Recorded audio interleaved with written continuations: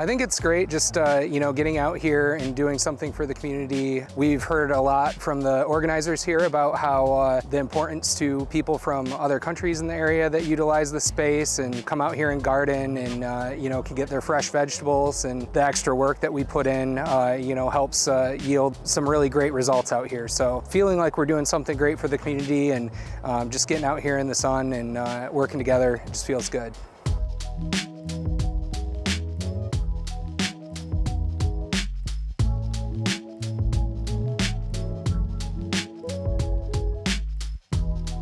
I think Farm Bureau's for-purpose mission is achievable. I think it's great that we are all coming together outside of our daily work lives to put in effort to make a difference for the children in Michigan and to stop childhood hunger.